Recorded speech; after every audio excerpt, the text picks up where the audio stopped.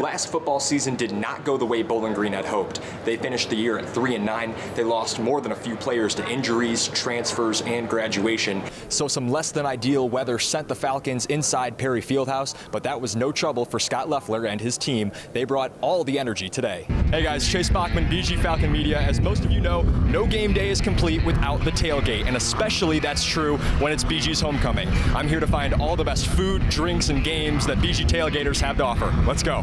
Well, as they say, 2 MAC championships are better than 1. That's what Matt Fannin and his BGSU women's soccer team accomplished today when they beat Eastern Michigan in penalty kicks. Sports is brought to you by Jim White Honda. We are just days away from round 1 of the Marathon Classic. That means last-minute preparations are happening today at Highland Meadows.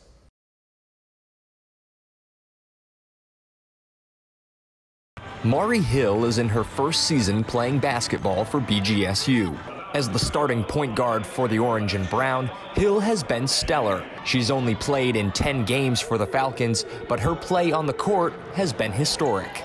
Being born in Nagakute, Japan, Hill is the first Japanese native to play women's basketball in Mid-American Conference history.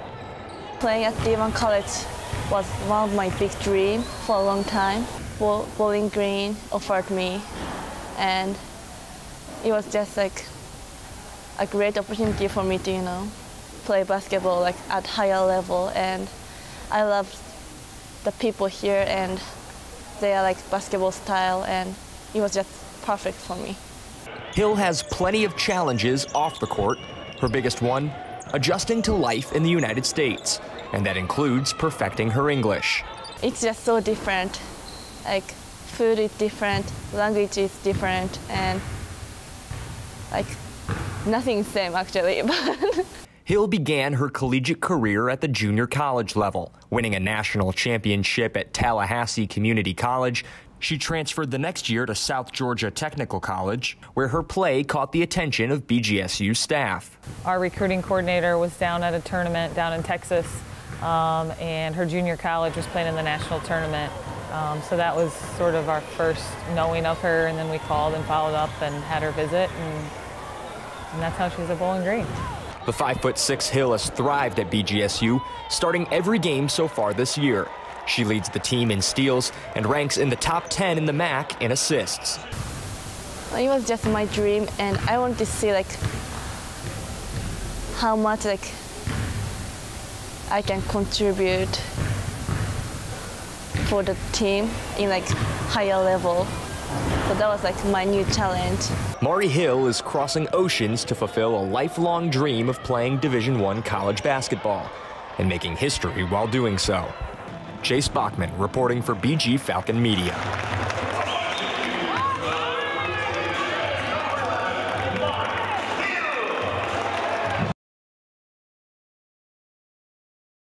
Welcome back. The Falcons are back on the gridiron tonight for more midweek action. This time, BGSU hosts the Ohio Bobcats. It's the Falcons' last home game of the year, so a chance for the seniors to leave the Doit with a win. But it won't be easy. The Bobcats have won the last 3 meetings. Head coach Scott Loeffler had plenty of good things to say about their program. We're playing a very, very tough, disciplined, hardworking, wired right organization.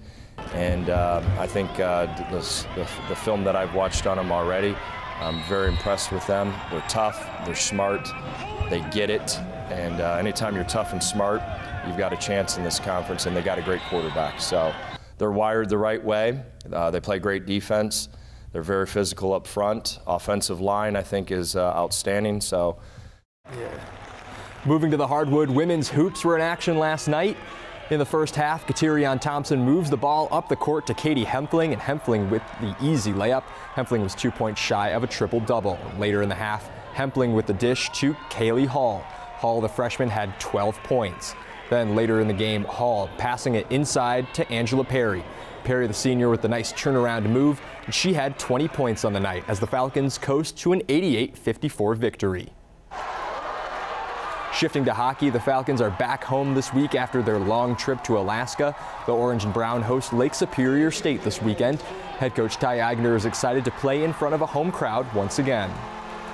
I think our focus now is being at home is a good thing. We haven't been at home a whole lot this first semester, so being able to play 2 home games, I think our guys are excited about that, and then we'll deal with next week. And that's it for sports this week, Angie.